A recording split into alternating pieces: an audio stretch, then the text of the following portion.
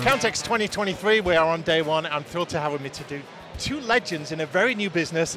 It's Joe Wood and Zoe Whitman. Good day to you. Hello. Hi. Zoe, tell us your part in this whole new venture that you've got going on. Do you know, we've been doing this for 3 years or so now, and Joe and I host the Bookkeepers Podcast. We're really here to bring community to bookkeepers. So we're here at Accountex because we want to bring people together in real life. We see each other online a lot, and we really want to help bookkeepers to build their confidence and their belief in what they do and see that they can stand at the table with accountants, because everyone here is here for bookkeepers as well. We just need to make that happen. We're trying to close the gap a bit. And I said new, Joe, but you have been going a while, but it feels like it's just beginning to emerge now and get some traction. Yeah, absolutely. I mean, we've had to go on a bit of a confidence journey ourselves. You know, we didn't set out with having 13,000 bookkeepers and accountants in a free Facebook community. When we started back in early 2020, we had like 68 people, and that's when we started our podcast. So we were talking to nobody for quite a while. And then as our confidence grew, as we realised that the message was resonating with people, and actually there were bookkeepers out there, lots of them solopreneurs working from home alone without anyone to talk to about the issues that they had, they started coming out of the woodwork, and then we started getting more and more guests and people that wanted to join us, and then the Facebook community grew and grew, and we're having the best time, and we've created a community that, you know, myself, I run a practice, and I need this community to help me grow my business and answer the questions. I don't have all the answers whatsoever. We've got so many amazing people that I can call upon for those technical issues where I'm not great, get those bits of confidence when you feel like you're having a bad day.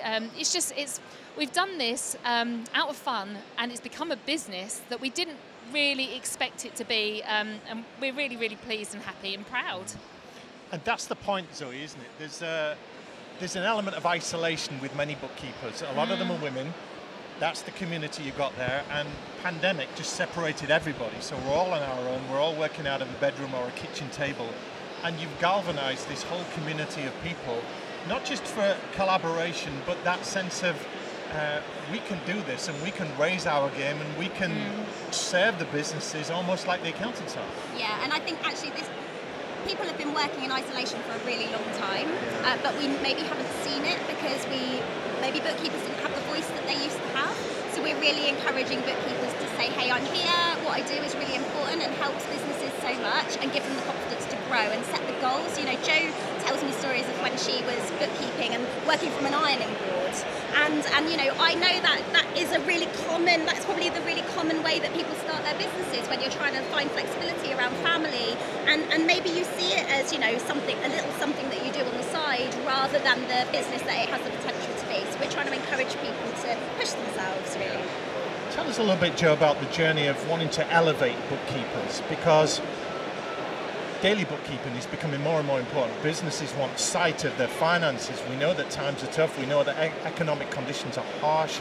Bookkeepers have their finger very much on the pulse of a business, don't they? Yeah, absolutely. And I think it was only when I became a business owner myself rather than a practice owner that I realised the value of what that I did for my own business. I have been on this journey. I started over 20 years ago in an accountancy firm, working in audit, had my first child. My son is now 20, my eldest. And when I wanted that flexibility, and I had this idea that bookkeeping was this dumbed down version of accountancy. A second-class citizen. Absolutely, absolutely. And I had that feeling, and I went and started my bookkeeping practice with pride.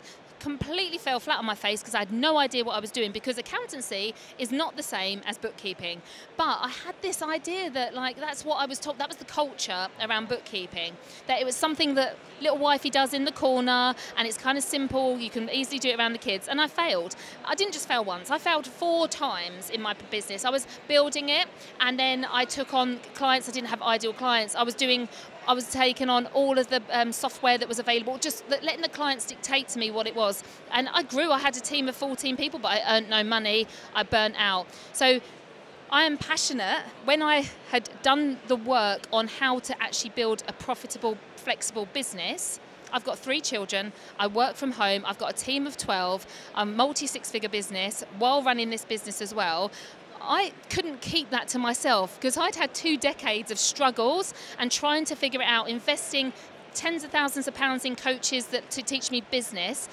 But what happened was, when I understand how to run my business, it meant I could help my clients run their businesses better, and therefore I could charge more. And it so I couldn't hold that secret. It felt like I finally got there, and so that's where the passion to help bookkeepers started. Was I need to find a way that I can help other bookkeepers not have to go through decades of struggle, heartache, hospital trips because of burnout, and being poor. Like, literally, I had no money. So that's where I had this thing. I needed to share the secret sauce, and that's where the passion comes from. You should be more passionate about it. You should talk it up a little bit more, Jo.